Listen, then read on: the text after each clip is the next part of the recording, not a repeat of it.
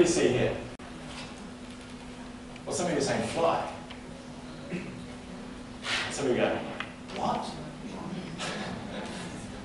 Well, it's an arrow thing, right? And kind of a funny looking black housey thing and a hat that might be on the side.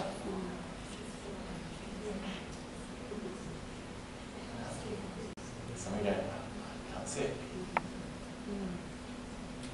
Somebody say, person next to you is like, why can't you see that?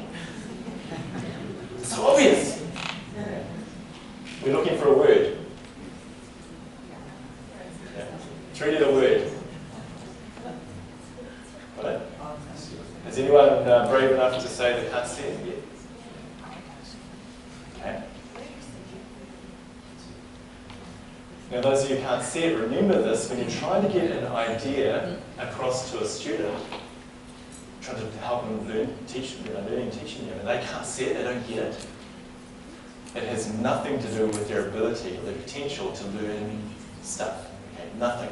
It's got everything to do with how they've been conditioned or learned the subject, whatever it might be, up until this point in time. Have another look at it. We're looking for FLY, those of you who can't see it yet.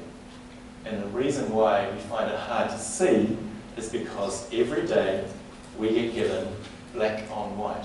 Brain says, that's how our mind is working. Every day, black on white, black on white, black on white. So brain looks at that and tries to make sense of the black, right?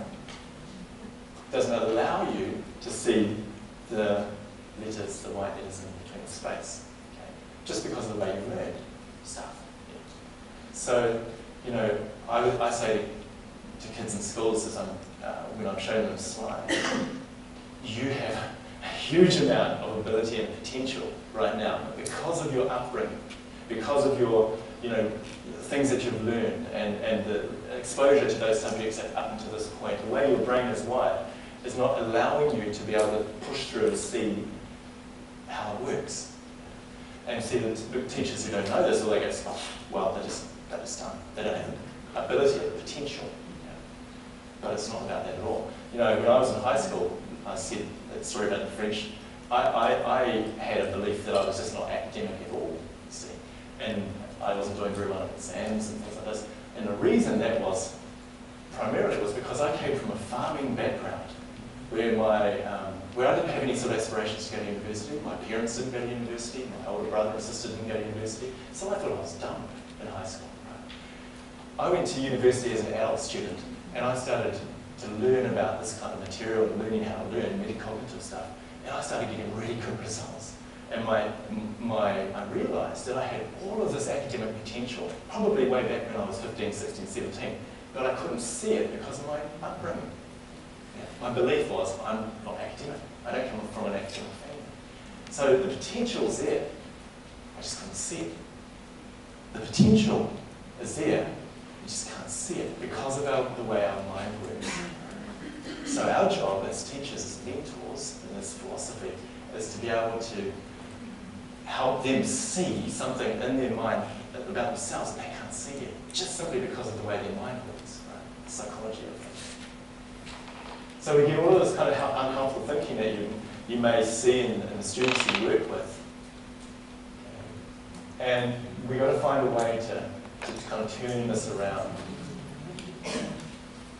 You might see it yourself, or in your colleagues. Okay. So how do we do that? And this is how it works. Again, if I just give you another model for this idea, that it all starts with how we talk to ourselves. So we've got all these self-images. You know this line, I can't draw, I'm a good friend, all of that sort of stuff. That is created and learned by the experiences that we've had and what we've told ourselves. So not necessarily experiences, but as I said before, the interpretation of the experience. Yeah?